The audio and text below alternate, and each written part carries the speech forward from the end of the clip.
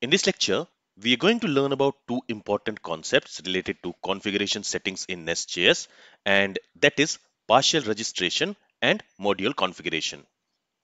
So, with partial registration, it is possible to have module specific configuration files.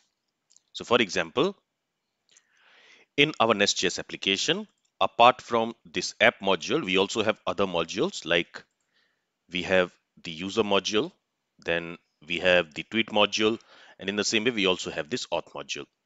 So for each of these modules, we can create a module specific configuration file, and that we can do with the help of partial registration. So partial registration is useful for very large enterprise applications where you want to have module specific configuration files, because in a very large application, you will have a lot of configuration settings. So you might want to divide it and create module specific configuration files which will store only those configurations which is required in that module. Let's understand this with an example.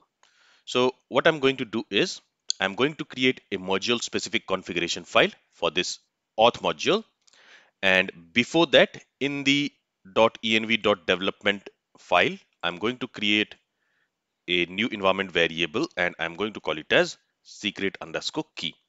And to this secret underscore key, I'm going to assign some string value. So for example, let's say some secret string value, something like this. Okay. And this secret key, we only need it in the auth module for authentication. Let me save this file. Now let's go to auth module. And in this auth folder, I'm going to create a new folder and I'll call it as config. And in this config folder of this auth folder, we are going to keep all the configuration files specific to the auth module. Okay. Now in this config folder, let's create a new file and let's call it as auth.config.ts. And inside this auth.config.ts file, again, we are going to import the register as method from nestjs/config, and we are going to call and export this. So here I'll use export default, and we are going to call this register as method. And the first argument of this method is the namespace. So here I'm going to specify the namespace as auth, and then here we also need to pass a function which should return the configuration object. So here I'm going to return this object, and in that object I'm going to create a property and I'll call it as shared secret. And to this I want to assign the value of this secret key environment variable. Okay, so again here we are going to use process.env dot and the environment variable name is secret key. Let me copy this and let me specify it here.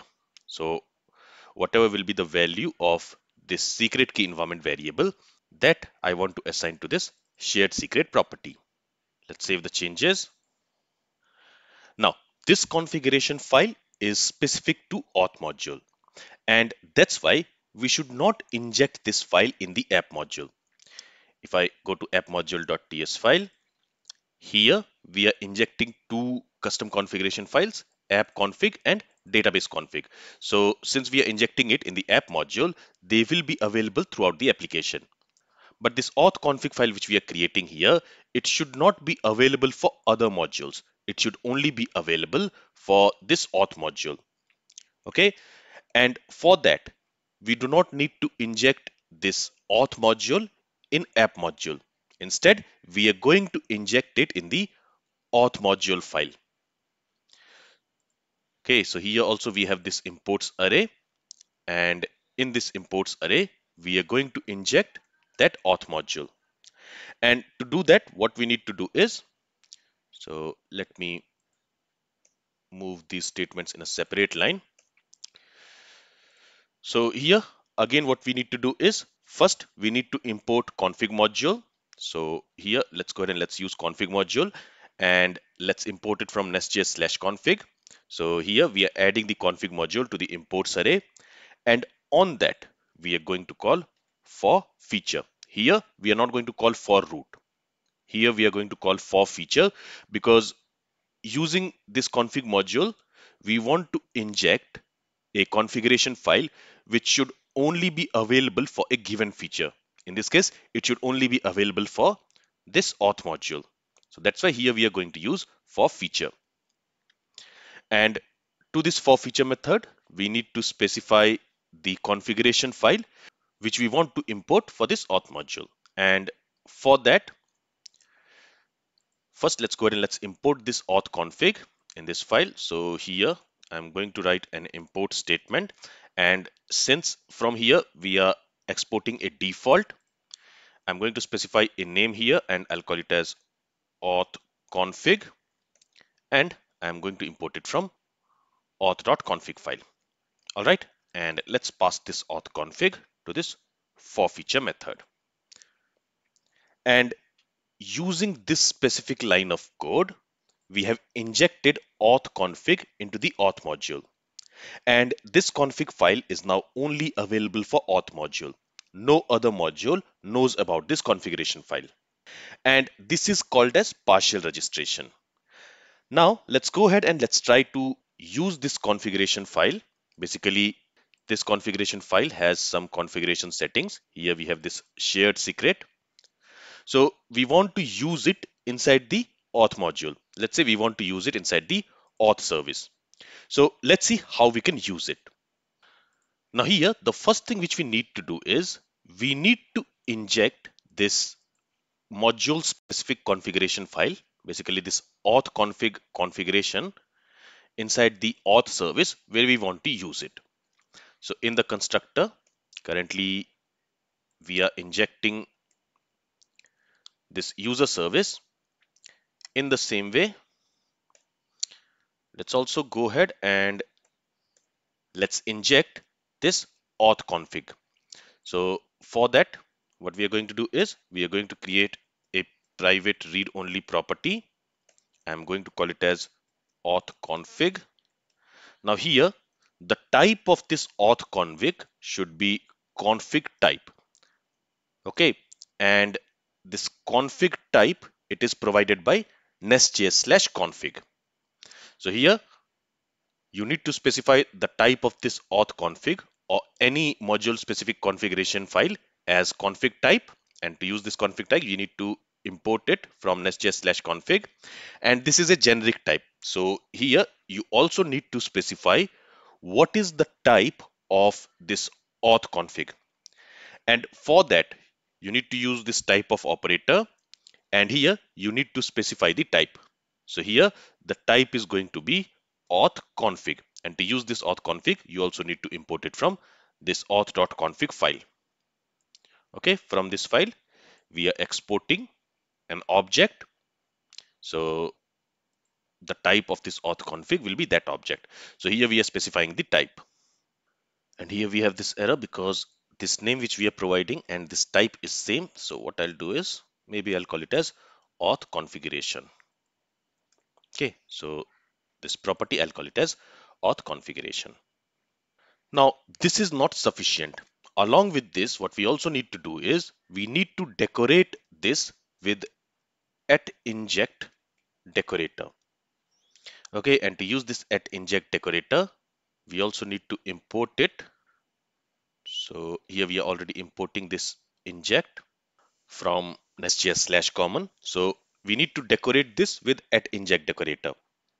And to this, we need to pass a key which is exported by default by the auth configuration when we create it using register as method. So basically, when we are creating an object, a configuration object using this register as method, what it does is by default, it creates a key for that object and it also exports that. So to use that key, all we have to do is here on the auth config, we can access this key. Okay, and we need to pass this to this @inject decorator. And this is it. Now we can use the configuration settings which we have inside this auth config using this auth configuration property. And this auth configuration property, it is storing the object which this auth config.ts file is returning. So let me save the changes here. And inside this login method, before we return this response, before that, let me write a console.log statement. And there, let's say I want to log the object which this auth config is returning. And that object we have inside this auth configuration property. So here I'm going to log this dot auth configuration. Let me save the changes. And here we have the login method. This login method will be called from this login API. And there we need to pass the email and password. So let's go to Postman. And here I have not created any, I have not saved any request which we are making to auth API. So what I'll do is, let me close this. From here, let me copy this URL. Okay, and let's open a new tab. For the login, we are going to make a post request. The endpoint is going to be localhost 3000/auth, right? And since we are making a post request in the body, we also need to specify the email and password. So let me provide an email. Let's say email is test@gmail.com. And let's also provide password. And let's say password is test1234, something like this. Now let me go and let me make this request.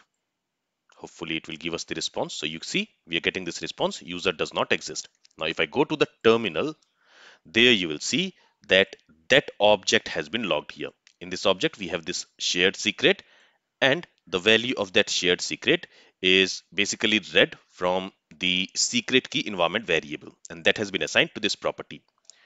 If I go to VS Code and if I go to auth config, here we have the shared secret property, and its value is the value of this secret key environment variable. And the value for the secret key environment variable is this string value. All right.